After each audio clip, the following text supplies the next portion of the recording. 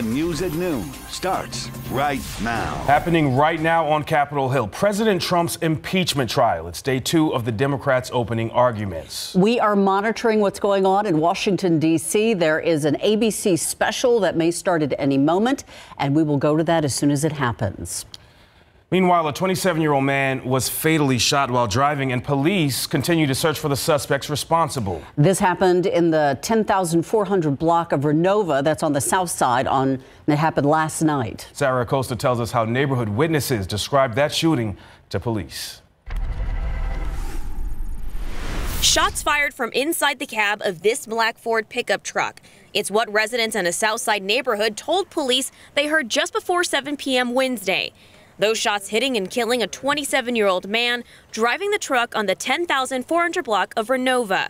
San Antonio police responding, collecting the evidence left behind. Also on scene was SAPD's NCID, CSI, and homicide teams to investigate this year's 11th deadly shooting. Witnesses also telling police that shortly after they heard the gunshot from inside the truck, 2 men were seen getting out of the truck, going to the driver's side, then taking off. Police say those men were last seen running off heading north on Renova Street.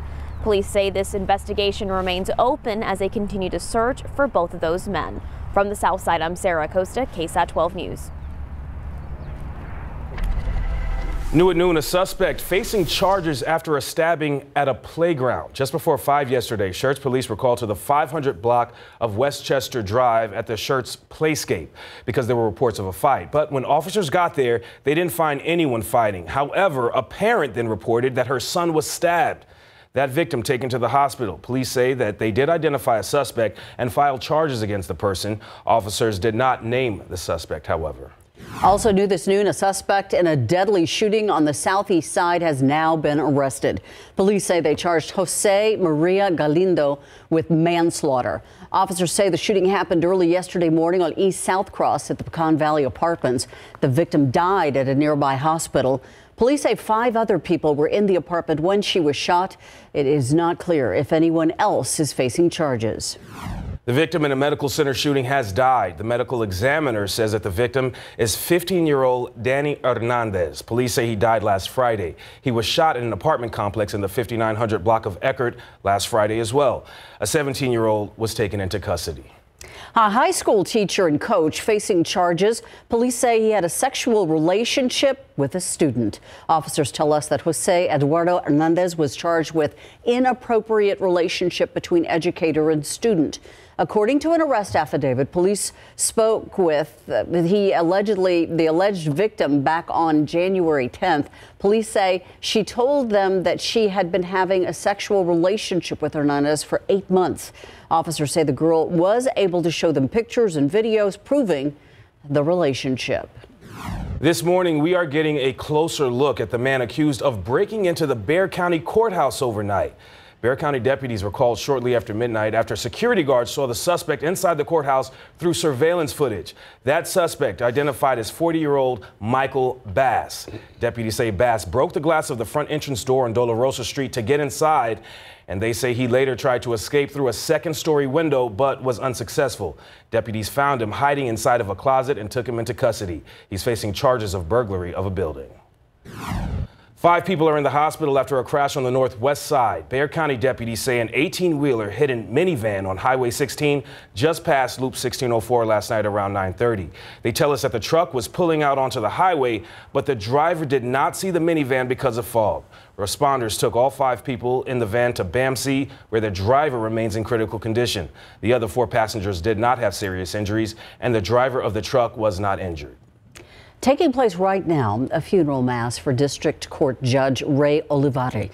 It's happening at the Church of the Blessed Sacrament on Oblate Drive. Last night, friends and family gathered at San Fernando Cathedral for a rosary, many describing him as the people's judge. Olivari presided over the 144th Criminal District Court and was in the middle of his 4-year term prior to his passing after a battle with cancer. He also served as a probation officer, criminal law practitioner. Now to the latest on that coronavirus scare. China is taking steps to try to contain the outbreak of that deadly virus that has already affected hundreds. Officials have closed off the city of Wuhan, which has over 11 million residents. ABC's Kana Whitworth is in Washington State, where the first patient of America is being treated.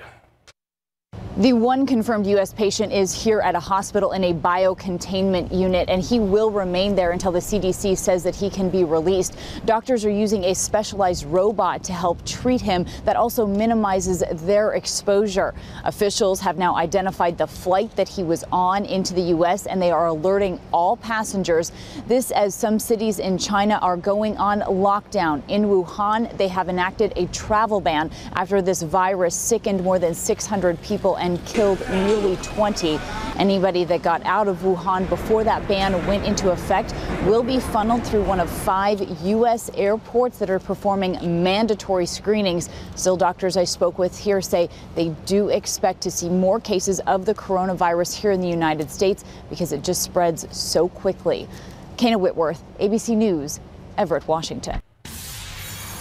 St. Mary's wants to start an esports varsity team. Why they decided to create the new team, coming up.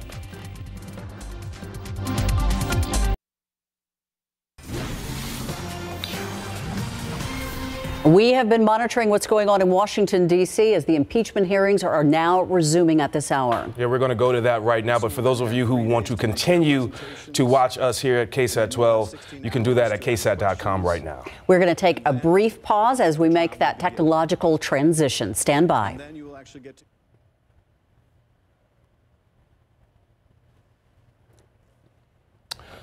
Fortnite, Overwatch, and League of Legends. These are all popular video games that attract millions of gamers.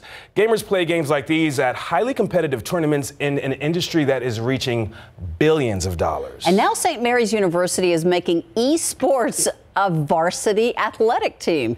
Sarah Acosta spoke with the university about its plans for the program this fall. It's the fastest growing sport in the world. The gaming world is on fire right now. A lot of people love gaming. It's why St. Mary's University is making an electronic sports or esports varsity team under its athletic department by fall 2020. The team will have uniforms, its own gaming arena, and will need to keep their grades up to play. This is just about bringing this sport to campus. It's something that I think is going to get great interest from all of our students. Yeah, I'm a total gamer. Like freshman Sam Vega, who says he is definitely going to be trying out for the team in the fall and just loves to be behind the console. First-person shooters to multiplayer football games. I think it'd be really good for some of the students, especially some who aren't necessarily like athletes, but they really like video gaming. Then they can feel like they have like kind of a sport. The new gaming arena is going to be in the heart of the campus, right here on the second floor of the University Center, where students can easily walk by, watch, and cheer on those gaming athletes. It doesn't look like much now, but the athletic department plans on putting in new glass doors and possibly windows along with black and blue paint and 15 to 20 gaming consoles. Bailey Crombie is a freshman soccer player at St. Mary's. He says he thinks it's really cool that the university is bringing in more diverse programs. Whenever they think of sports, they think of physical activity and everything, but a big part of sports is the mental game and just being able to prepare and focus, and I know definitely in those video games it requires a lot of focus and mental preparation. This is about connecting with future Rattlers that want to come here. And we need to bring things here that connect so that this school can still be here in 2040 and 2050. The team's arena will be done sometime this spring. The university will have about 20 to 30 members. It's going to hold tryouts at the end of the year and the beginning of next fall. And the athletic department is also searching for a coach for the team. Could you imagine getting a scholarship to play video games? I know. My son might be considering St. Mary's now if he saw this story instead of LSU. Yeah, it's in the mix. It's amazing to me how good those kids are. Oh, yeah. Because and it's competitive, man. It is. I try to play video games and I'm not good at it, but it does take a level of skill. Yeah. There you go. Stick to basketball. I think I will, as long as these joints hold up. Well, the weather's beautiful out there. It is. It's really gorgeous today, and we're going to put together a couple days here of some pretty nice weather. I will caution you, though, mold has jumped up even higher today. It's at 15,000. But your voice sounds better. It's getting better. There's going to be improvement. I'm feeling confident by tomorrow we're going to be back to 100%. But mold is there. Mountain cedar dropped out of the pollen count today. We're also watching the drought monitor. This is in just today. Shows us that, well, there's not a lot of change here. We saw some minor improvements.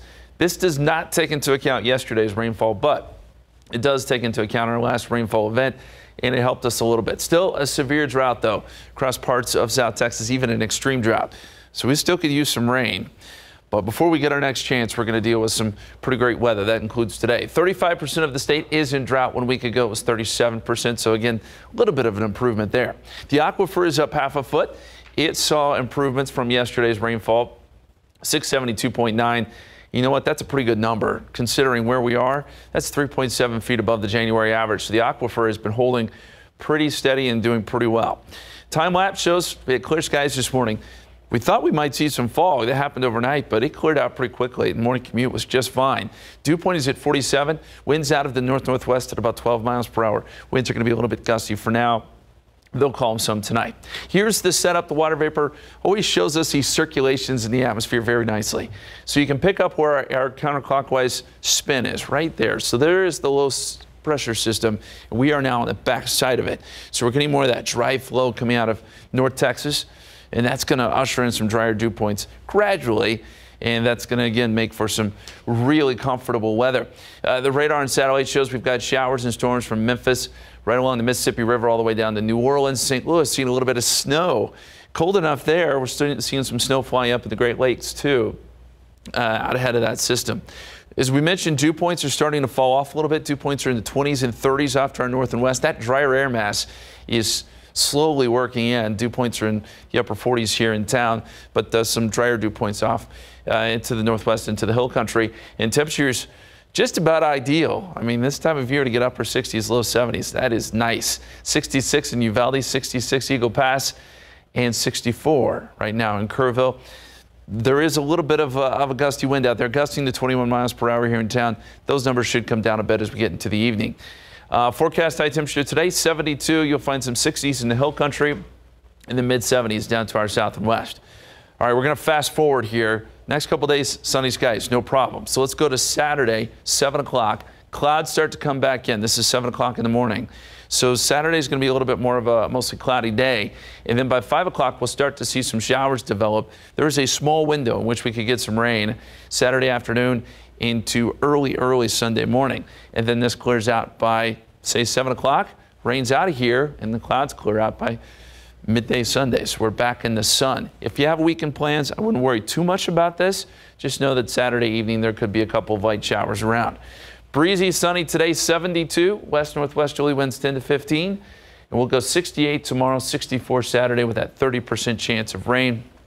71 on Sunday, 71 Monday. This is good January weather. I was just about to say, this is one of the reasons why I love living here in South Texas, because back home in New York right now, I would probably be miserable. Yeah, you would. Yeah. And cold. I love the idea that today I walked out of the house without a jacket or even a sweater, wasn't wearing boots. You know, it's just a spring day. Well, I'll say we're a little spoiled this year. Yeah. This is not every year January shape up like this, but this is good. Yeah, well, okay. I'll definitely take it. Yeah. All right. Thanks, Justin. All right, 3 American first responders were killed when their airplane crashed in Australia. The Americans were on an aerial water tanker helping to put out the extensive wildfires there. ABC's James Longman has the story. These wildfires have been raging for weeks, but now they've claimed the lives of Americans in Australia to help. 3 U.S. firefighters on board a C-130 air tanker have been killed as their plane went down in what's being described as a fireball. They were in the New South Wales region of the country dropping water over a particularly difficult fire zone. This means the flames have now claimed more than 30 lives, along with the millions of acres destroyed and wildlife lost. We've also seen flames spreading to the nation's capital in Canberra, thick columns of smoke rising above the airport, forcing parts of it to shut down. 200 Americans are there helping, but that number will go up. We're still only halfway through the summer and those scorching temperatures set to continue. James Longman, ABC News in London.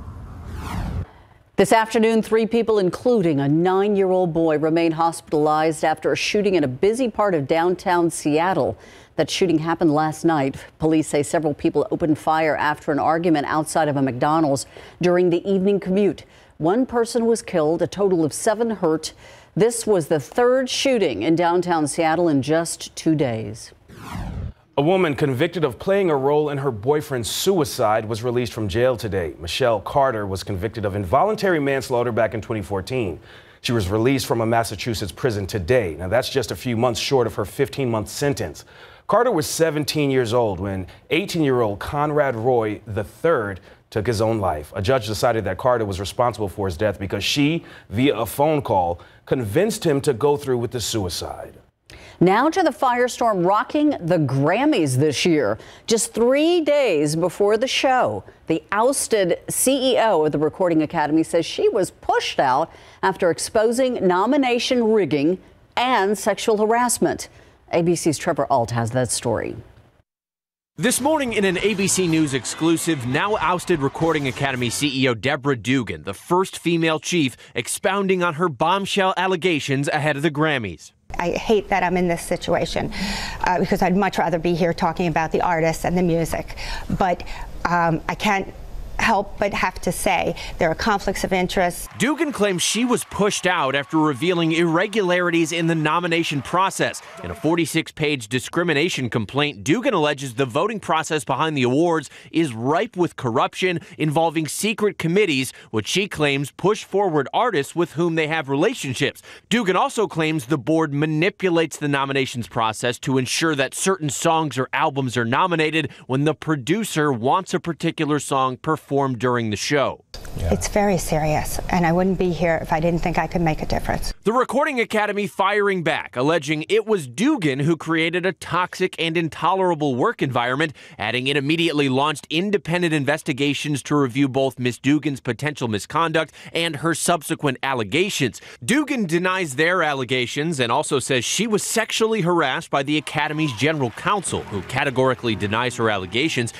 Deborah Dugan claims the Recording Academy is a boys' club and says the Grammys have a long-standing problem with gender equality. The women on the Academy's executive board say her allegations are heartbreaking and that the claim the Academy is a boys' club is untrue. Trevor Ault, ABC News, New York. Now on to an illness that has infected hundreds of people and killed at least 17 in China. It's now been confirmed in the U.S. U.S. officials now urging travelers to practice enhanced precautions. So that leaves us with a question. What is the Wuhan coronavirus and how is it spread? Our Eric Hernandez explains.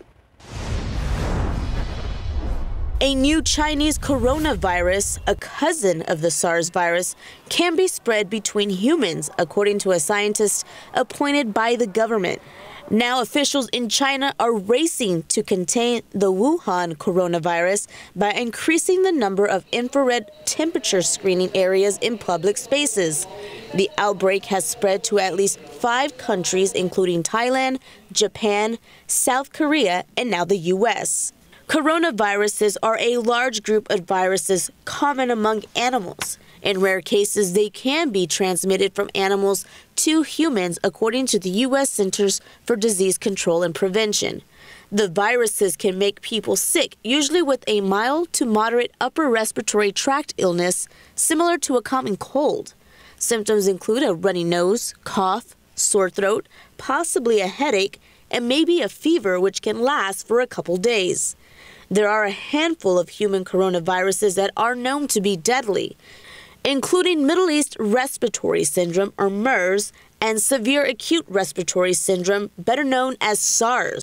Right now, there are no vaccines to protect against this family of viruses, but the National Institutes of Health in the U.S. are working on one to combat Wuhan coronavirus.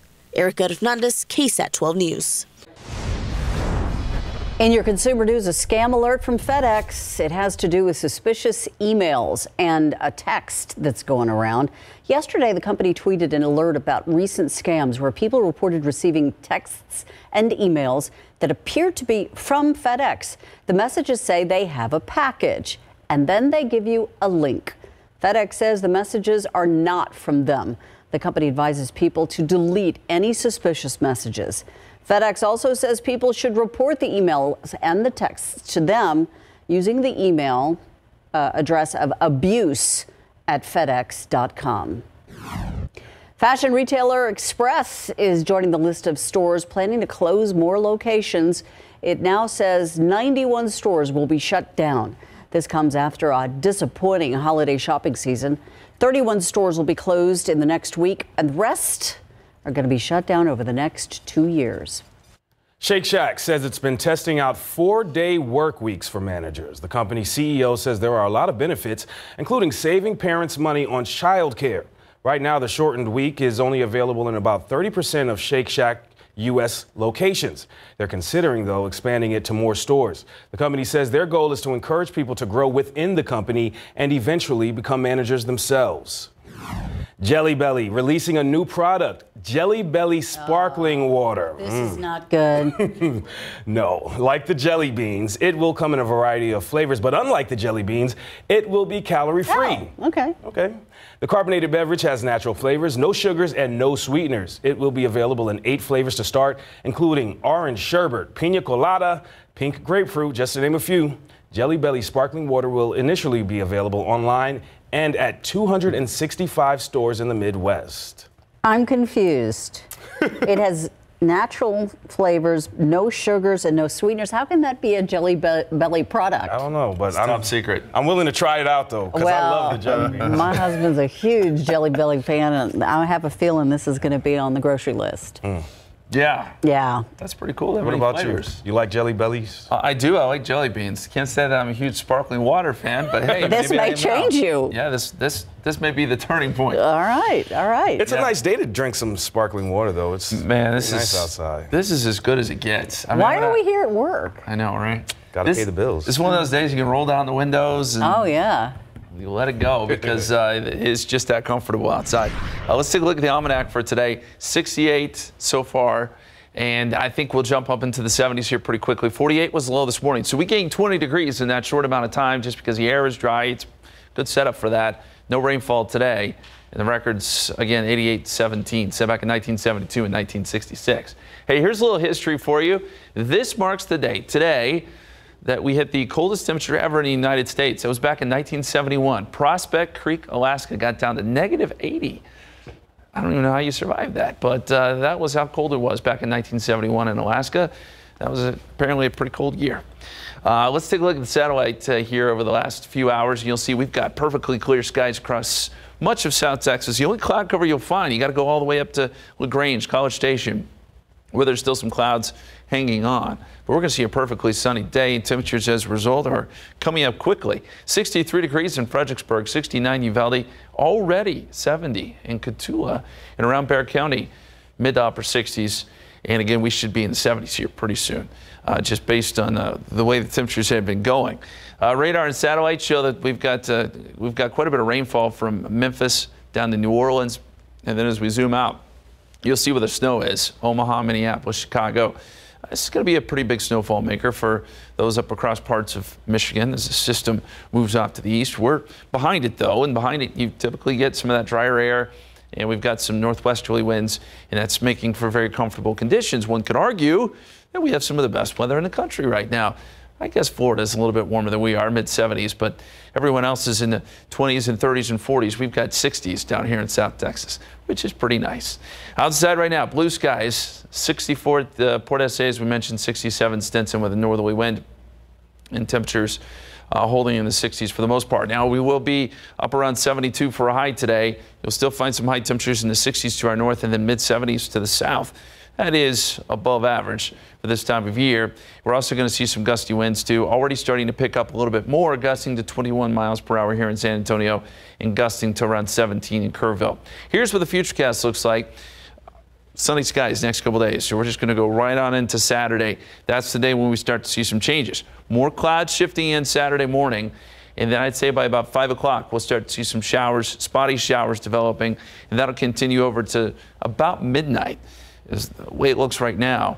And then Sunday morning, that rain moves out of here. So there's not a lot of time to get any sort of measurable, significant rain, but it's possible, about a 30% shot, depending on where you live.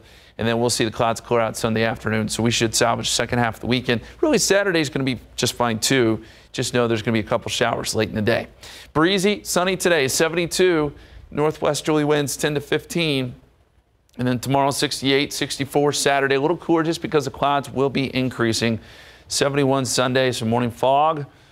And 70s next week. There's actually a cold front Tuesday. That's a cold front? Knocks us down a whole 2 degrees. Oh. brings a couple showers with it too. But these cold fronts have been pretty wimpy. Not saying that I'm complaining here, but we'll take wimpy if we can have a nice mild winter. These cold fronts just aren't doing much for us. I'm still caught up on that negative 80-degree temperature in Alaska. I don't know how do you breathe? I don't know. I'm pretty sure that hypothermia would set in almost instantly. Yeah, your eyes would freeze. I guess everyone stayed indoors that day. I hope so. I think They survived. Jeez. Yeah. All right. Thanks, Justin. Thanks, Justin. Matthew McConaughey leading an all-star cast in director Guy Ritchie's latest darkly humorous crime thriller. Yeah, the new crime comedy flies in from the UK this weekend. RJ Marquez has a look. Now, I can't be specific about the heroes and zeros, but our protagonist is a hungry animal. Our antagonist explodes on the scene like a millennial firework and has indirectly started a war. Matthew McConaughey stars as a drug baron whose empire is under attack in Guy Ritchie's The Gentleman. See, I've developed a reputation as a man who came up the hard way. You could say that there's blood on these pretty white hands. In the jungle, the only way a lion survives, not by acting like a king, by being the king. Ritchie returns to the roots he established with Snatch and Lock, Stock, and Two Smoking Barrels. For audiences, that means violence and plenty of dry humor. These people are going to clean house, and you are part of that house.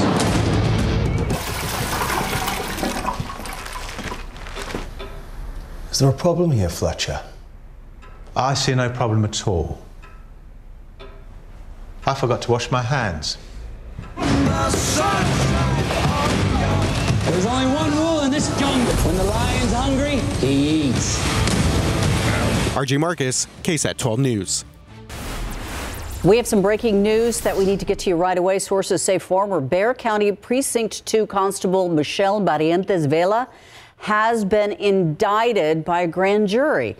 Her attorney confirms that she has been indicted. He did not know on what charges, though. A Bexar County source said that she had been indicted on at least one count of aggravated perjury, which is a felony. The source also said Barrientos Vela's former captain, Mark Garcia, has also been indicted. The embattled constable in the midst of a campaign for Bexar County Sheriff, despite having her offices raided by state and federal authorities in late September. Now, this is a developing story that we will continue to follow and, of course, have the latest on our news later on in the day and, of course, on KSAT.com. We thank you so much for joining us on our KSAT.com special newscast.